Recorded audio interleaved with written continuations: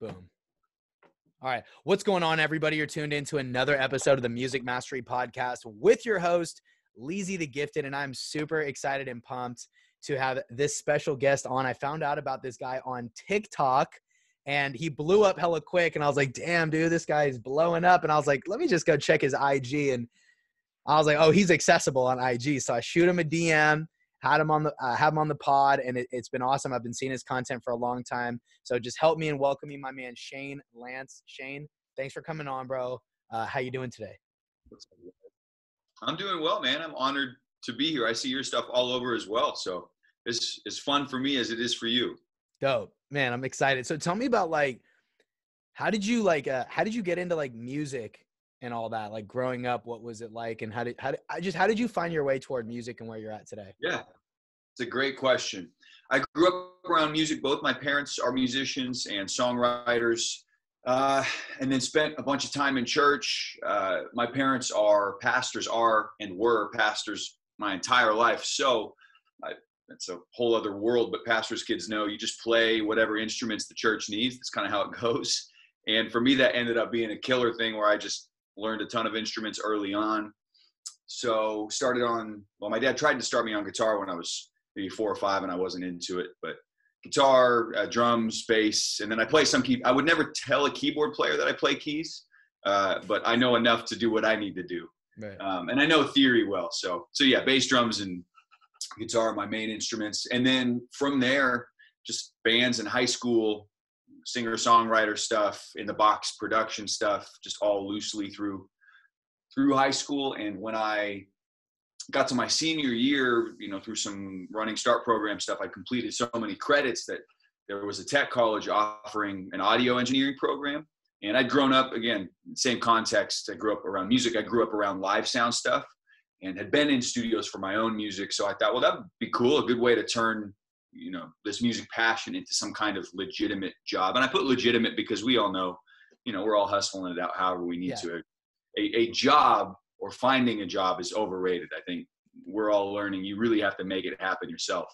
But at that time, I thought to myself, well, what better way to turn my passion for music into a job that could potentially, make some real money. And so did the program. Wasn't a very good program, but I loved it. I loved the people I was with. And I say it wasn't very good because the instructor, it just didn't know a ton. And he would say that. That's how straightforward this guy was. He's like, look, I don't know what I'm doing. I'm not an audio. He came from the radio world.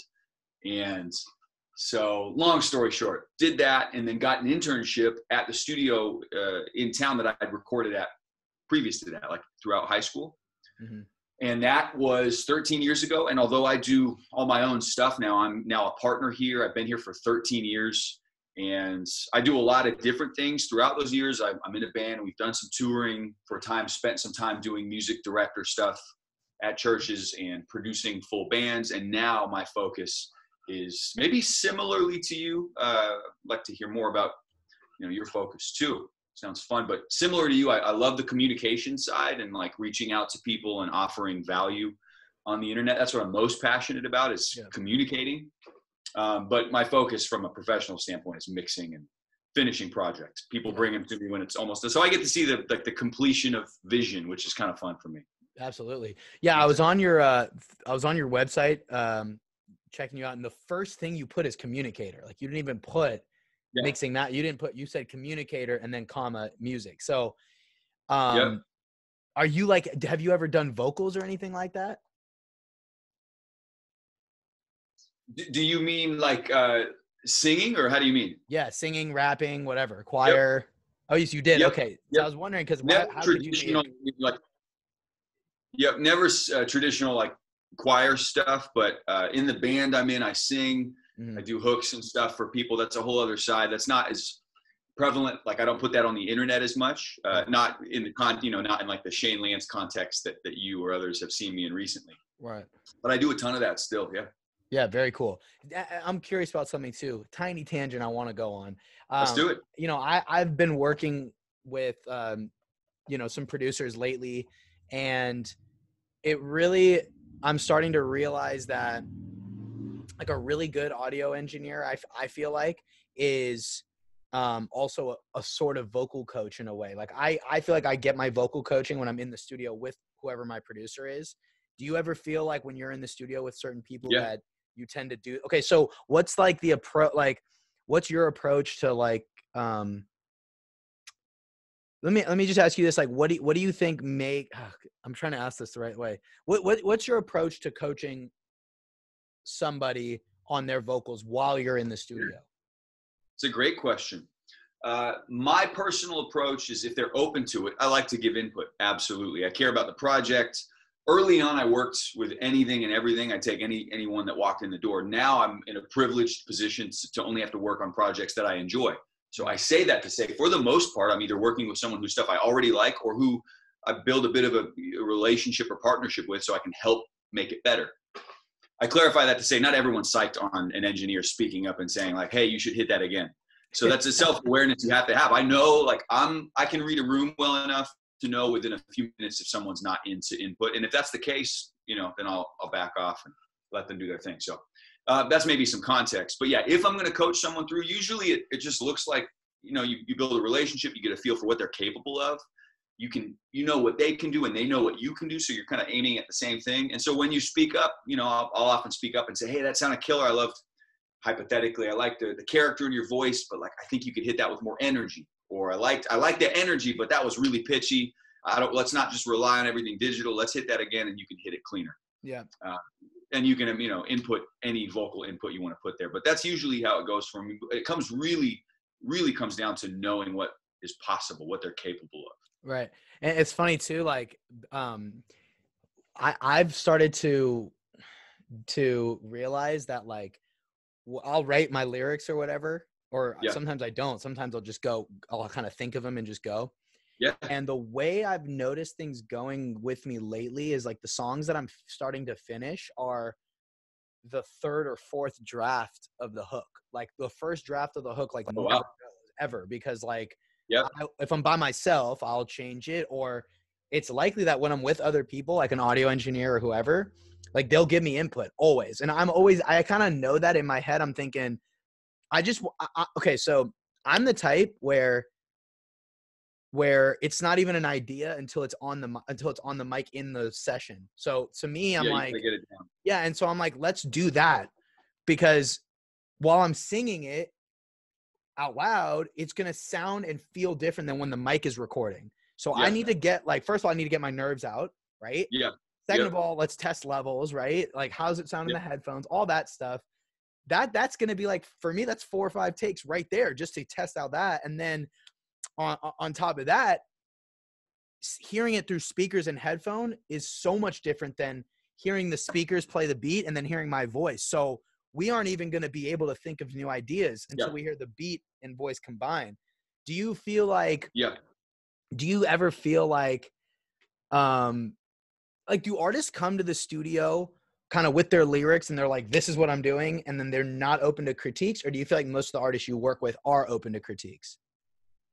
It's a great question. I think the better artists are open for sure. And we know that. I know that from an engineer perspective. I think I'm very good, but I'm really good because I know I'm not the best, if that train of thought makes sense. Totally. So you have to be open. I mean, for the most part, artists who aren't open aren't growing. So yeah, I would say the majority are open though. Like I said, right now I'm in a spot where my view might be a little biased because I'm working with people I enjoy who happen to be people who are open. I've worked though over the years with people who are not open to input. So someone walks in, they know exactly what they want, for better or for worse. I mean, there are times where they really do know what they want and you just got to let them do it. So yeah, most people are open. And these days I'll say in my context, although I do send, I would say maybe 50% of my schedule currently, I allow it to fill with like people I work with locally who are here physically. The other portion, just speaking to this process, I'm the guy often, so I have a ton of experience with what we're talking about, absolutely. But I know the other end too, where you have a creative input into a project that is already done from a creative perspective. So I'm finishing it. People send music in from all over and I just wrap it up. So that is a unique, same conversation really. Someone's open to creative input on the mix or, you know, different effects or different vibes here and there, but that is a different approach when the track has already been made. They've already laid it down the way that they want. And you're really not a part of the producing, so to speak. You're just mixing stems basically.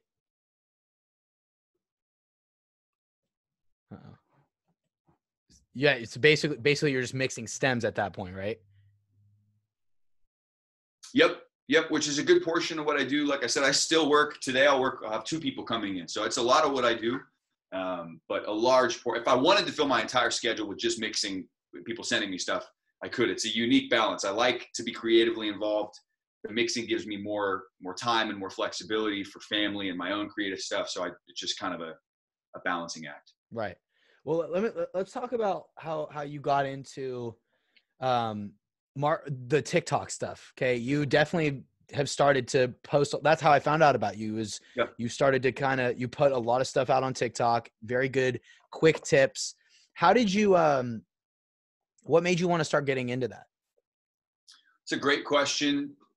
I mean, at first I was just a lurker, as you would say, for like other areas of the internet, just watching and enjoying TikTok the way everyone does. It's ridiculously entertaining. So yeah, started there.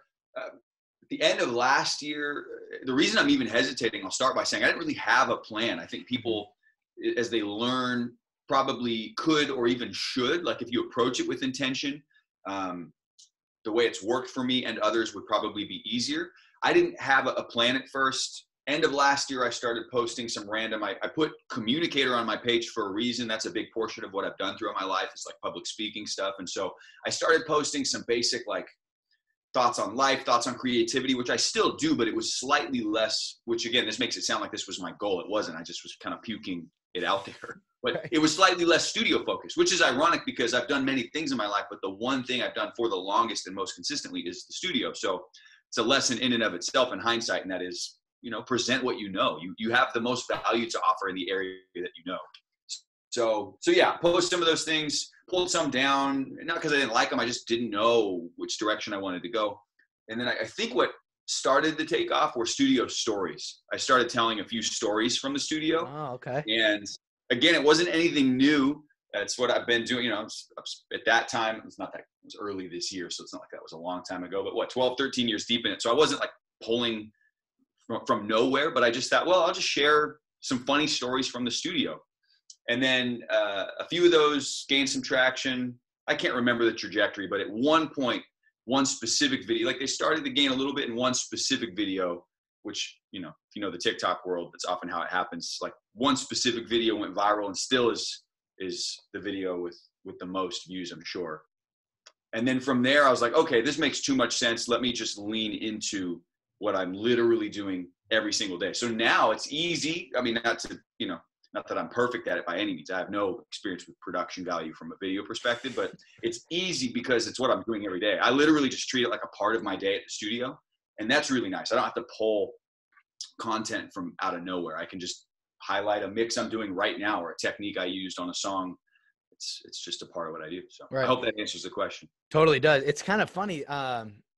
Not the answer I was expecting. And I'm glad you said that. It feels like our journeys are kind of similar. So I started my podcast like July 2018, and it was called Big Talk with Leezy. And it was meant to be personal development, like, cause I'm so into like entrepreneurship and all that. And so it was once a week. It was very much like just puking whatever I wanted to talk about, like just like whatever. And it was cool. But then I niched down heavily to what it is now, a music mastery podcast. And I do it every day. And like you said, like you didn't have a plan. And I've realized like through what I'm doing, like planning is, I think, completely overrated, because when you just tell yourself like, I'm going to do a podcast every day for a year, that's the plan. It's one sentence. You don't need a whole fucking structure. And it's like, and it works because same with you. You didn't have a plan for TikTok, but you just like, you started and you're consistent, and there's your results. You know what I mean? So do you, again, slight off topic, but to the music, do you ever feel like when artists come through to the studio, they have this thought in their head and they have like, I want to go in this direction. And really, I want to know, is that good to have that, or is it better to just literally go in the studio and just be like, yo, whatever happens, happens? Like, where do you? Yeah, man, I hate the sounds indecisive, but it's a little bit of both. I mean, people who come in when they know what they want creatively, whether that's literally they come in knowing exactly how they want something to sound, or if they just, and this is maybe more important, they just know themselves. So maybe they don't know it off the top of their head, but they'll know it when they hear it. Those people who are open but decisive, like I said, it's kind of an in-between answer, but they get the best results in my opinion. So it's a wide variety though. People, to answer the question specifically, some people come in and they've written every last drop of all their bars. They know exactly what they want their ad libs to be. They even have ideas for how they want the mix to hit. And then other people come in and they sit on the couch for an hour while the beat bumps and they write and just kind of see where it goes. So It's different for every artist. I think the biggest thing which supersedes that, like your plan when you come in, is just knowing that you can't rush it. Like I've posted a lot of topics on both sides of this. So both facets of this are true, but you really, like, sometimes it's time to just throw music out. You just got to get it out. I've talked a lot about that recently with some people, but ultimately I see people try to rush way too much. And what you end up doing is you take more time, speaking to like having a plan and like just being obsessively stuck on it. It's those people who end up wasting time aiming for this arbitrary goal or the way they thought the song should sound. And then they end up coming back to re-record it or go from scratch or come in with a looser vibe anyway. So all that said, I think the best approach someone can have is just not rushing it. Let the song, whether it's in that exact session or how, making mix changes, going home to write and come back and getting it right. Like, just, there's no deadline unless you literally have a label over your shoulder telling you the song has to be done tomorrow. Then don't rush it like that's the case. There's no reason for that. Right. Yep. That's real talk too. I agree with that. So let me ask you this: when it comes to like mixing, right? What do you think is? Let's talk vocals first. Let's talk mixing vocals. I think my audience is a lot of vocalists and rappers, so we'll talk about the whole vocal mixing thing first. Do you have like a do you have like a reference? Do you use reference tracks for vocals, or are you kind of thinking like it depends on the vocalist, and I'm trying, it's like, you gotta have, okay, a preset. Do you have like a preset, or are you like, well, it depends, like every vocalist has a different voice, I'm gonna have to mix everyone different? Yeah. I definitely mix every voice a bit different. I have a template session that I work from because I know my workflow and the basic plugins I like to have prepared, aux sends for effects and all that. So I start every session with the same template. But when it comes to mixing, we'll make it specific to vocals. I'm using often the same tools. It's like the analogy I can parallel with it is like a barber. Like a barber's going to use, for the most part, the same clippers, same scissors on every head, but every head's going to look different because every person has different hair and a different head. Right. So that's what it comes down to for me, is I'm using the same tools. I've actually had sessions sit behind me who just don't know, and they're looking at the plugins I'm using and they're like, hey, I saw you use those plugins on the last guy. Like, what's the deal? Almost offended that I would dare use the same plugins. And I'm like, dude, that's where I, oh, really? First time. Oh yeah, certainly.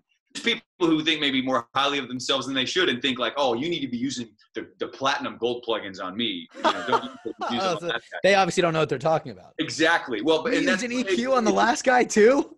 Yeah, it gave me a chance to parallel, like I said, the barber thing. Like you wouldn't want your barber to just grab new clippers they've never used because they're gold plated or something. Like you want your person to use the tools they know best. So to answer the question, I use the same chain of plugins, but I'm doing it by ear per every vocalist. Often, like, I don't even have presets for different, what am I trying to say? For a specific vocalist, unless someone they're a rapper and they rap with a really consistent flow every time, which happens, by the way. I mean, rap well enough to know, like, I have a handful of guys who they just spit the same every time. Like, that's their thing. In that case, I'll use a preset, but for example, let's say it's the same vocalist, but they're singing, like, they might be in the same session, same mic, their voice feels the same preamp, all of it. But if they're singing different songs, I'm going to work from scratch on every song because keys are different. Frequencies hit different in different keys. And that's just, for me, what it takes to get it right by ear. Right. Do you ever have, would you say you're a perfectionist? I think I'm a weird combo. No, for the most part, I would say I'm not. I think it's, not to think too highly of myself. It's years of experience that has taught me to do things right. So I'm meticulous for sure. And as I just said, I mean, it's easy to use presets. If I'm in a rush or someone's in a rush, I'll slap a preset on. So, I could take that easy way out.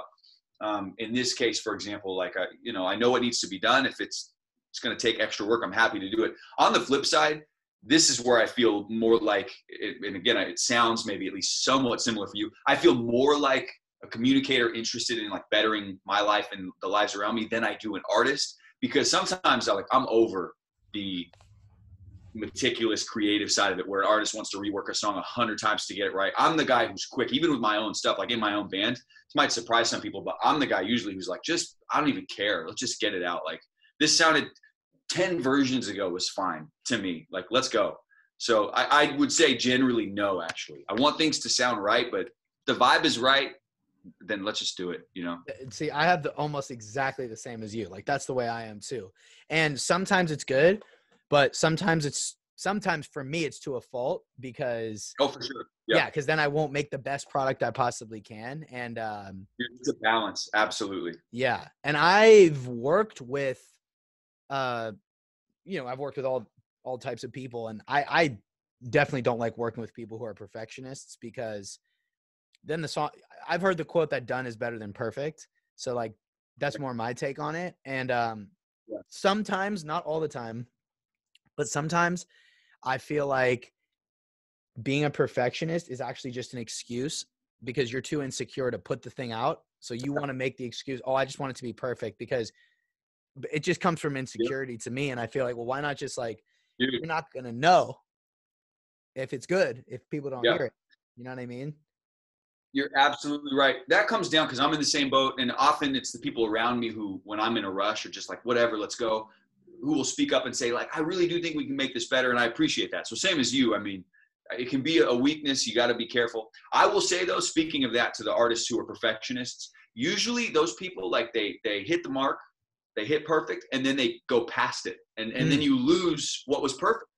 And I find that all day, every day. That's the artists who are meticulously obsessed with every last thing. I'm telling you, their stuff turns out worse than the artist who just goes outside to smoke while I mix and literally doesn't care what happens. I'm thinking of a specific guy I work with all the time who just trusts me so much that he doesn't even stay in the room. And that's a good portion of what I do anyway, is mixing alone. But he's here. He could be behind me, over my shoulder, obsessively commanding everything. And he just leaves, lets me do my thing, and it sounds great. So sometimes you just end up circling around it when you were there, you were there an hour ago. You could have just left it alone. Right. So mostly you'd say artists leave you alone to do the mixing? It depends. I'll be working with someone, here in a little bit, where they'll sit with me the whole time. I do that. Like I said, that's now more a personal choice. I'll work with local artists and let them do that. My personal preference, and I actually think this is good for the workflow, not only that, but it's kind of selfish. Like, I just prefer to be alone for a bit of it. But my personal preference, what I think is best for the flow, is that I get a feel for what they want and then do it solo, so that I can really, without feeling this like over your shoulder, someone's watching every move and comments on all the little things, get the sound where I think it should be. And then we can hear that and adjust from that foundation together, versus them, observing every meticulous part. But it varies, truly. Like I said, I'll be with someone, even though my preference is to mix at least initially alone. I'll be with someone right now who's, going to sit with me through 3 songs of mixing. So wow, just depends. Yep. I mean, so for me, like, the different thing with me is I do producing and mixing. So when if someone else is mixing, I want to be there just to learn, because chances are you're better at it, or whoever I'm working with is better at it than me. So I can learn something. So, and I'm never going to be, like, because I know sometimes artists will say, and that's another part of collaboration that you got to get right, is like, let's say I'm making a beat, and in my head, I'm already thinking 5 steps ahead. Same with mixing. I'm already thinking 5 steps ahead. The move I'm making right now is 1 of 5. So I'll do something and they'll go, no. Or, oh, wait, can you do that? I'm like, dude, hold on. I already have the next 5 steps. Can you just like, and that's more why I prefer to mix alone, because I'm like, I don't even want you to say anything, because I'm going this way and I already know where we're going. But if you say something, it's like throwing like a baseball at me while I'm driving a car. You know what I mean? Like, check out this baseball. Perfectly put. Yep. Right. So. Yep. So when it comes to like Have you ever had artists collaborate where you're the engineer, but you have two artists collaborating on, and they're both on the song, like in the studio at the same time? All the time. Yeah. What's that whole process like for you? In that case, I mean, it feels a bit like you're facilitating a hangout, right? Like that's why the studio can be just like a party atmosphere, which is fine. Again, I get to work with people I enjoy, so they booked a room. I this is not what you're asking, but I joke with people like that who come in and collaborate and write on the spot. I'm an expensive person to pay to sit around. But if that's how you want to work, then go for it. I wouldn't. Like, I can't afford to let me sit around, but that's how some people like to work. So, yes, usually that looks like a couple guys come in. If they have it worked out in advance, it's as easy as both of them going in, guys or girls, going in and tracking their parts, and that's it. But if they're working on the spot, it's some version of like bumping the beat, and they're just behind me kind of spitting or coming up with bars, singing melodies, just figuring it out, and then running in and out of the booth until they've locked in what they want. Right. Okay, so tell me about this. What is like, because it sounds like you've mixed for a while, but you probably still go through obviously learning curves and challenges. Like right now, Absolutely. what is the biggest challenge you're going through right now with mixing? That's a good question. You are absolutely right. I'm not pausing because it's just so difficult for me to think of how I'm imperfect. But it is like you're constantly learning. I feel like, and I would say this probably every 2 or 3 years, but I feel like I've grown immensely in just the last few years. So you're always growing, and even digitally things are evolving. So try to think. I mean, so like let me ask you, what I really want to know is what's that next level for you? Like, what's that next step where you're like, I need my mixes to do this, or I need to be able to do this? Like, what's that next thing that you want to see from yourself? Say it one more time. I lost you for just a second. Oh, sorry. What's that next thing you want to see for yourself? Like, what's that next level of growth where you're like, that's going to be the next level for me? And I would say for me, it's mastering, which I know is a separate topic. And often I'm mastering for artists anyway. I mean, if you know anything about mastering, it's kind of an elusive topic. Some people, it's as easy as slapping on a limiter or uploading it to a site. There are people who do that professionally and have done it for 50 years, and it's like the science. So there's this vast disparity between how serious mastering is. And I don't just say that to say like, to pawn it off on this ambiguous thing, mastering. I feel like I'm really good at getting down in the weeds of the EQ, compression, effects, getting the vocal vibe right. What I'd like to see, to answer, because that's a great way to put the question, for me, I would like to see that finished product just that much shinier, just perfectly captured and glued together. And I feel like I nail that sometimes, but I can tell, especially as I'm doing more and more work and more high-end work and getting to choose who I work with, that's like, to be transparent, absolutely. That's where I see where I can grow. Is like, okay, I've now leveled up in the space I'm in, and I'm at the top. The next tier, like, this is true for self-growth, like maybe an entrepreneurial sense. Like, I hit the top of my tier, that means I'm about to be at the bottom of the next tier. Yeah. So I got to get ready to grow. So that's a great question. I like that question. And that's where I'm at. Like, I just topped out doing like independent artists. And I love that. I'm not speaking down on that, but like, as I level up and do more and more commercial work, it's going to be on the mastering side and really letting a track be fat and glued and crispy the way that it needs to be. So I hope that answers it. It's an ambiguous, big topic, but yeah, no, it definitely answers the question. I mean, and that's funny. I think that that's why, dude, I'm so big on mindset because like, I just feel like mindset really controls a lot of how you actually succeed. And I feel like I spend too much time because I'm so competitive and I love winning that I spent too much time being like worrying about being at the top of a level. When I feel like the best way to grow is always look at the next level and think that you're either at the bottom or you're not even at the bottom of the next level. Exactly. Yeah. So for me, it's like, dude, that right there happens with every facet of what I'm doing. So I can't even begin to talk about everything, but with just mixing, for example, I think for me, like my thing is I'm still really challenged with just getting that really, really good balance of every track, like every piece of it, like from all my vocal layers to every single melody instrument to the kick, everything. Cause I'm producing, I'm making the beats too. And it's Oh, that's I killer, feel man. like, So you're doing it all. yeah, I mean, I have songs where I have someone else produce the beat, but 99% of the songs I've released in the past 3 years, done literally the entire thing, which is way harder Wow. because that distance from that piece of the process makes it easier. Like, it'd be easier for me to mix if I didn't make the beat, but I make the beat, right? Or it's easier to write lyrics when you don't make the beat. It's harder when you. Yeah, you're almost too close to it. That's a good way to put it. If you're so close, you can't see all the That's a great way to. I love that. When you're further away, you can see everything. That's great. Yeah. So, That's true. what tips do you have for me on that? Like, in terms of just like balancing everything, priority, and I do mainly hip hop, rap, R&B. What's the priority in terms of what should be heard, spaces that need to be filled? What tips can you give me on that? You're talking like specifically within a mix. Like we're Yes. talking mix. Yep. I mean, the vocal, you brought it up early, but is far and away the most important thing. I heard someone say, I can't remember who the quote was, or I'd give credit, but like, not everyone knows how an 808 should sound, but everyone knows how a voice should sound.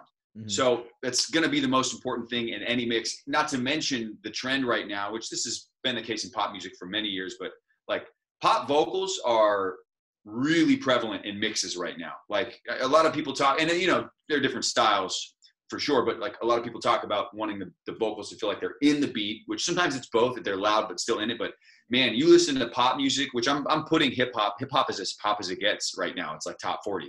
So it's vocals are just so loud in mixes. So I'm not advocating that you just simply turn your vocals up and that's the answer, but vocals are definitely the most important thing, is my point.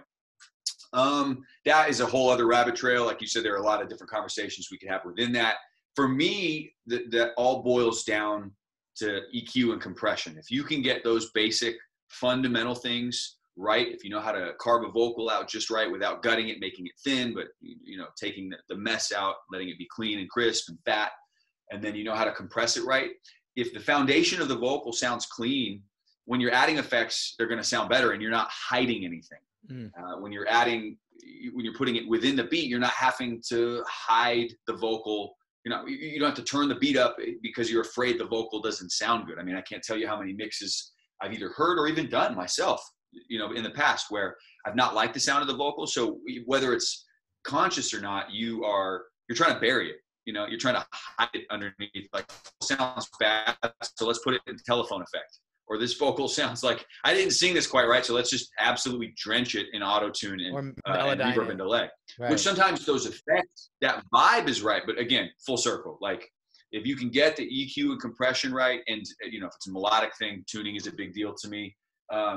Then effects are just extra sauce. I think it's a pretty common thing. Like this is a really cookie cutter example, but like people ask all the time, like literally ask me all the time, like, why does Drake sound so good? If you listen to a Drake vocal, it is so often so dry, it's crazy. It is so basic, but it's because they got that foundation right. It's like a high-end product. You know what I mean? Like they don't need to put the extra sauce on it because it's like you're paying like $500 for a steak with no sauce, but it's the best steak you'll ever have. Like it's just good on its own. So. And then to the other stuff, I mean, again, vocals are most important. To me, the rest of it, like in the beat, if you're mixing beat stems, it's just about making space. So that's both from a spatial perspective, like panning left and right, creating space for the vocal to be in the middle or wherever it needs to be, as well as EQ, which I feel like I'm becoming the EQ guy on TikTok. But if you can find a way to carve all the EQs out just right, you'll make space for everything to be as loud and audible as it needs without, you know, everything stepping on the toes of the thing next to it. So. Totally.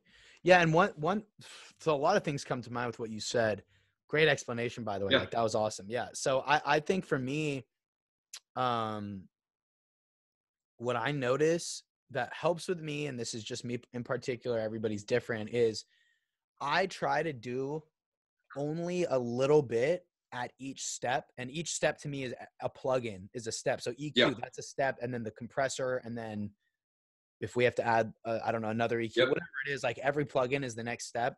So for me, I'm always like, when I'm starting the mix, I'm always like, don't try to like I personally just don't put the pressure on myself to EQ it perfectly right away. I'm like, let's throw an EQ, let's do the obvious stuff that I know is going to work. Take out the low end, this, that, and the third, compressed so that, you know, just get it to sound really good. And then you're like, all right, let's throw those, now let's adjust. Like I have the patience to know that you're not going to get you don't have to get your mix perfect right away. It's kind of like the way I think about hooks. Like the first hook that I write isn't going to be the final hook for the song. Same thing with mixing, especially with vocals. The other thing I would say too, and I want to get your perspective is, so like when I was first starting out learning entrepreneurship, mixing, mastering, producing, all that, I was constantly looking for blueprints and frameworks. And I was like, how do I do that? Like I need to copy what somebody else does from step to step. And it turns out that actually held me back. What I should have been just doing was, what are the rules and what are the tools that are at my disposal? And let me think of my own process. And that works not just for mixing, but for business as well. And so I've learned that mixing doesn't really have rules, but it's like, well, everybody's going to EQ your vocal. Everybody's going to throw compression on your vocal. So it's like, those are like just kind of general things, but how you do it is different. Talk about the way, how have you evolved with how you think about mixing, and what do you have to say about the idea that mixing has no rules? I agree in a creative sense. Absolutely. There's no right or wrong. I'll say right up front though, on the back end, at least for commercial vocals, like all commercial songs on Spotify or iTunes are going to hit a certain way. Now, within that box, there's massive creativity. You know, it's very open. Again, there are no rules, but like master levels are going to hit about the same. The EQ quality of at least the entire song is going to be about the same. So I only clarify that to say that like you can do whatever you want creatively, but then there comes a point where you're going to want it to sound fat and clean and crisp, right? Like who doesn't want it to sound good? But yeah, I agree with you. There are no rules. I see people do, again, the best analogy I can come up with, which is the quickest way to answer the question, is the barber analogy. I've never been a barber in my life, by the way, but that's just the best analogy I can, the parallel I can draw. And that is like, we're all probably using the same tools, maybe different ways, different techniques. So that's, again, those aren't rules, but like you said, you know, you're going to do some EQing, you know, compression is going to be involved, you know, effects are going to be involved, and you're just going to do it your way and figure it out. I think to speak to what you said about trying to follow a blueprint and maybe that, you know, unintentionally being a negative thing, I can agree with you. It's funny, I've been in this forever, but it wasn't until recently, within the last handful of years, that I got into the audio world.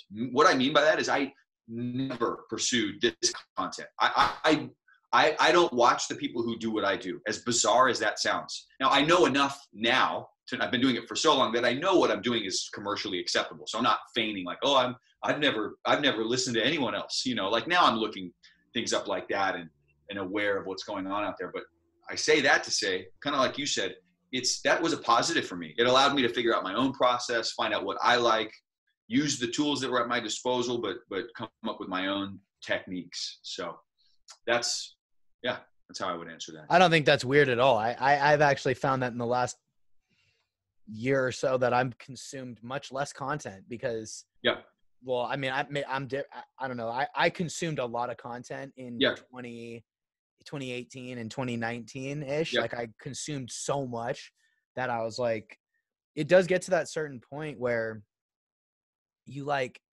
it's really hard, that balance between, still always wanting to grow and learn, but also realizing like, you know, enough to do stuff. You need to like, some days you need to just not like, there's some days where I'm like, dude, stop. You don't need to like learn a new tactic. Like you just need to like do it. You know what I mean? And so that's been really, that's tough for me. Just life in general, you know, like just balancing that whole, like, where should I keep looking for, because I think there's a difference between learning and looking for answers. Learning is like, you can never stop learning. Learning is great. You could learn about anything. You could learn about interior design. It might not have anything to do with music, but whatever, learn about it because it might grow your brain. But then there's that I'm in the pursuit for an answer. And I feel like, speak on this because I could be wrong, but for me, I'm like, when I'm in the pursuit of an answer, it means I don't have the answer right now in front of me. But if I have enough answers in front of me, why would I need to keep asking questions about that? So like, just trying to talk about like how you feel about just balancing, like always learning, but then knowing like, well, I'm Shane Lance, I know what I'm doing. Like, what's that balance for you? Yeah, dude, that's a big portion of that to me is self-awareness, right? Having having the confidence in who you are now, but being aware that you want to grow. And it's just this constant balance of both of those things simultaneously. To make it specific to mixing, just so that I can answer the question concisely, which this maybe applies to all of life, but specific to mixing, I think that comes down to what you say stands out to me. And I'm telling people this all the time. So not to get back on my EQ is just a good example for, again, just using it as a foundation. I think what you're saying is right, because people are often, will put it specifically in audio terms, looking for the next plugin or the next technique that's going to make their stuff sound fire.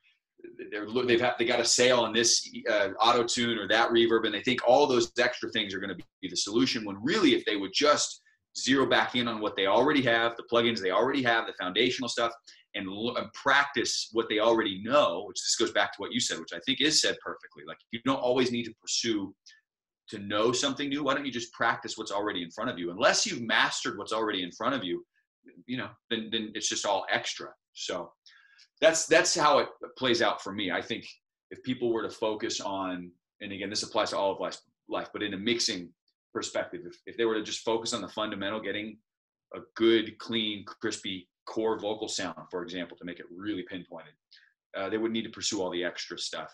Yeah. So I agree with you. And again, I'm giving a small answer for a big question, but you get it. I think that's absolutely true. Often we have plenty in front of us. Right. I mean, and so I always relate stuff back to business and digital marketing, because that's sometimes the bigger thing that I do is more. I actually do more business entrepreneurship stuff than I do music stuff. And it's so similar. Like when I'm building a beat bundle, like I do beat bundles, and I'll put them up on a website. I use this thing called ClickFunnels and like do sales funnels and stuff like that. Yeah. So like, the way that you want to get that perfect mix and master, it's the same with putting out a beat bundle. It's literally the same like mental framework. It's completely different worlds, but an EQ and a compressor is to mixing as a headline, and a video is to a freaking beat bundle. Like it's these little tools. Yeah. It's these little tools. And same with business. You just need to know what are all the tools? Like you got an EQ, compressor, reverb, delay, blah, blah, blah, blah, blah, all that, auto-tune, Melodyne, this, that, and the third. For websites, it's like, well, you got Facebook ads, you've got YouTube ads, you've got email marketing, you got websites like WordPress, or you got ClickFunnels, and you got within each one of those things has a ton of tools. And that's where I get to this whole, you got to stop trying to copy everybody else's framework. And you got to just take what you know and just, how do I build the combos? I don't know if you've ever heard of a guy named Legion Beats. Do you know who that is? Yeah, I can't say I have. Okay. Check him out. Google Legion Beats. You'll see, but he's a mentor of mine. And he is the guy who really pioneered sales funnels in the selling beats online world. He didn't pioneer it, actually. He's been reinventing it, but he's big on it. And so he does this thing where he does contest funnels, which never has been done. Okay. So he'll do this whole contest idea where he gets people to sign up for his email list because they want to join in his contest. But then he's upselling them on more stuff in the back end. And he ends up getting a ton of interest out of that. And that was from him. He never really saw a lot of contests, but he was just let me just try this out. Try out a contest launch. And he just thought of it and it exploded. He's done 6-figure launches in a week or 2 weeks because of a contest, but he thought of that. Wow. And it's just taking the stuff that you have at your disposal and just yo, let me just build it. It's like Legos, bro. Let me just build these building blocks. Yeah. You know what I mean? Yeah. So big rant, but that's kind of what was going on in my head when I asked. Yeah. Yeah. Yeah. So let me ask you that, what is now let's go outside of mixing, outside of mixing and all that. What is the next step for you in your career? It's a great question, man. I am thinking and praying about that a ton right as we speak. Right. I've done this, like I said, forever. I'm in a band and pursue some of my own creative stuff outside of this. My wife does modeling stuff and has her own thing. So we're in a space, I say all of that to say we are in a life space where we're asking ourselves that exact question. I would say, I can't give a solid answer, but what I'll say is I'm most passionate and most fulfilled by the communication side. I enjoy conversations like this. I like adding value, and that's become kind of a cheesy, although I can tell we believe in it, but like can sound cheesy or like this Gary Vee thing to people just in the basic TikTok world or something. But I love that stuff. I love to help people. I've been an artist and lived in the studio artist world for a long time. And so sharing insight on living a life of full-time creativity with people who need help. I love that stuff. So I don't have a solid answer as to what that looks like. I feel like similar to the way you talked about what you're doing and your buddy, it's Legion Beats. Yeah. He's inventing. I say this and mean it legitimately. I don't mean for it to sound cheesy, but I feel like I'm inventing something as I go. I don't have a blueprint to follow. I can't look at someone else and say they're doing what I want to do. There are different people doing facets of what I want, but ultimately, I will always be involved in music, and that's clearly the bread and butter right now. It's what's fanning the flame, so to speak. It's the fuel in the gas tank right now, and I'm good with that. But ultimately, I love the communication side of it and helping people. So I think as I continue to go, I don't know if that's content, which I'm already doing. I don't know if it's more public speaking opportunities, which I'm doing that too, or if it's my own music. It's probably going to be a mixture of all of that, but really leaning on the that side of it, sharing information with people, helping people on a personal level. That's awesome, dude. I love that.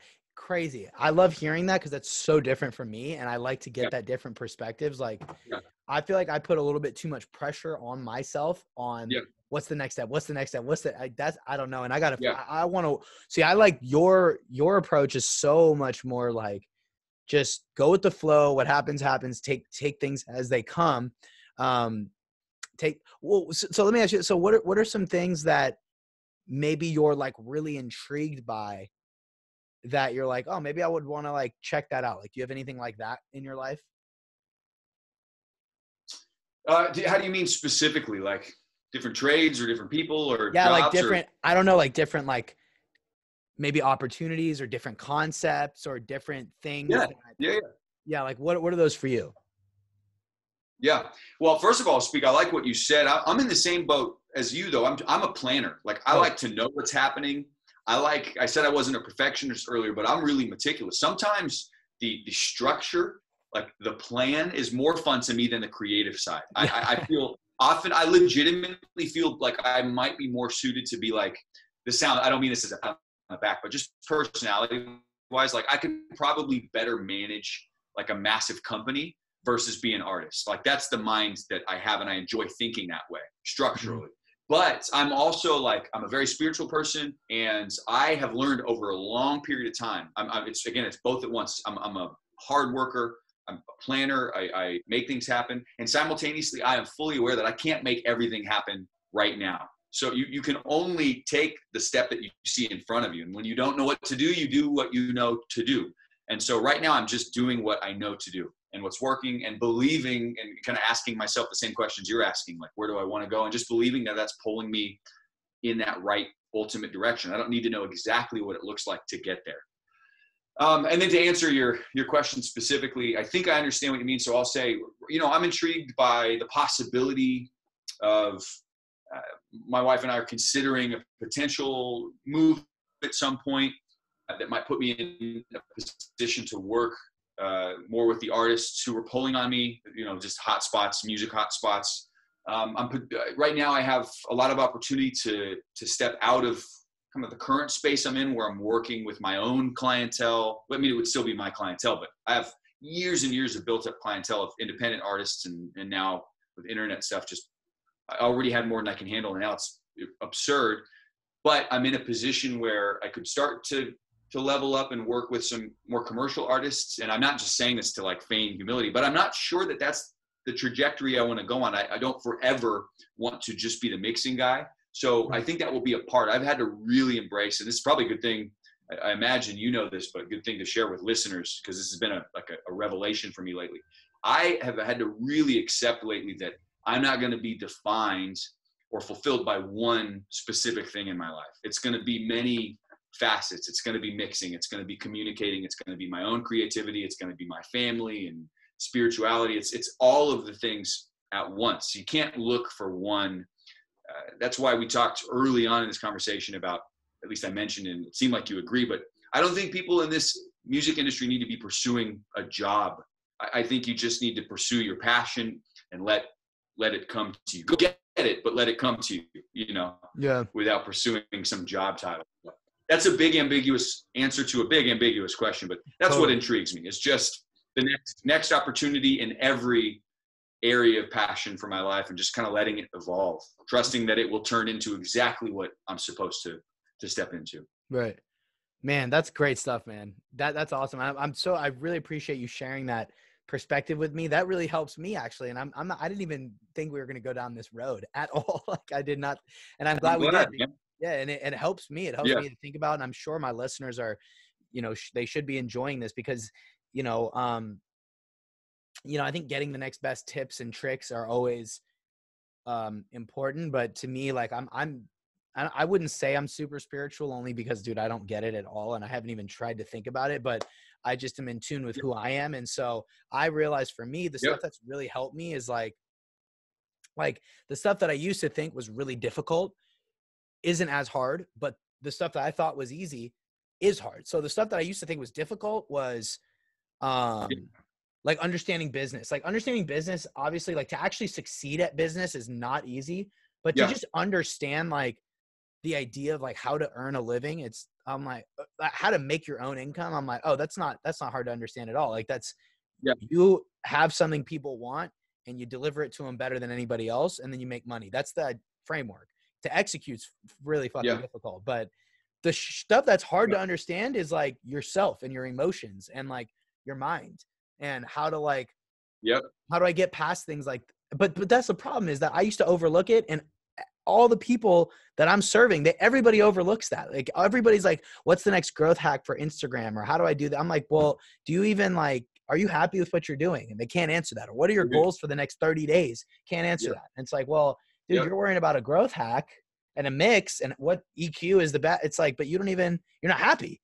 You're not self-aware. And it's like, I like your attitude is, I'm really going to adopt that more of just like, let things happen the way they happen and just go with the flow. Like I like that a lot. Dude, that's well put. I'll say to that, like, I might be a bit old school in this way. I'm not that old, but like I've done this for a long time, pre TikTok, pre Instagram. Right. So I spent a lot of years building, and I'm still on that journey, as I just shared, but I spent a lot of years building to the place that I am now without regard for like, okay, how can I take a picture of this and present it? How can I make this look good? You know what I mean? It was never about how it looked to the internet. So now that I am producing content, I have the privilege of being happy with my life and presenting what is authentic, because I didn't build this thing to present it. It's just what I do literally every day. So now I just take pictures and videos of it on the internet and share it with the world.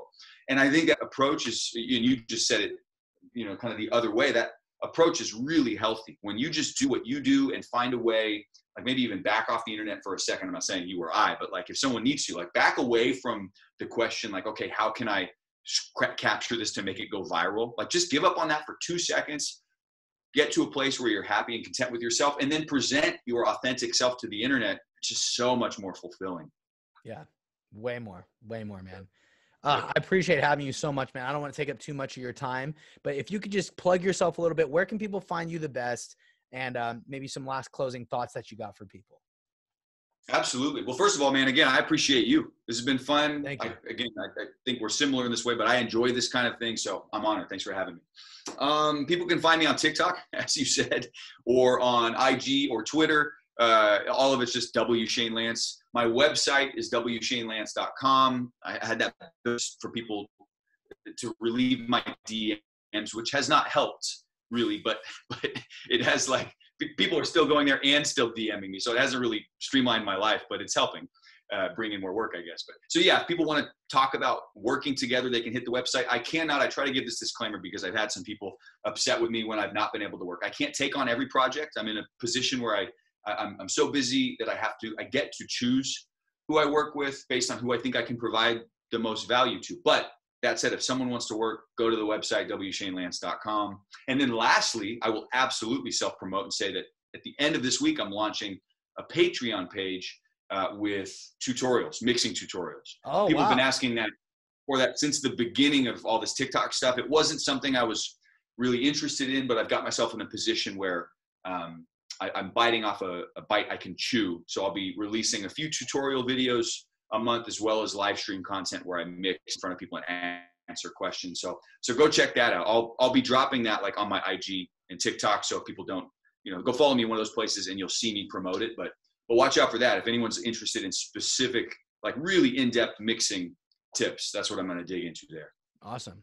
Well, guys, if you have the chance, I mean, go check out Shane's stuff. If you're interested in learning about mixing, I think just Shane's TikTok alone will give you a lot of insight on that. And if you're interested in getting in contact with him, I would say, go hit him up. He's a super dope dude, obviously, from the video you just saw on the pod. And, if you can, leave a rating, leave a review, subscribe to this pod, share it with a friend. If you're on YouTube, subscribe to the YouTube channel, hit the bell notification. Appreciate you so much for listening, and we'll talk to you again tomorrow. Peace.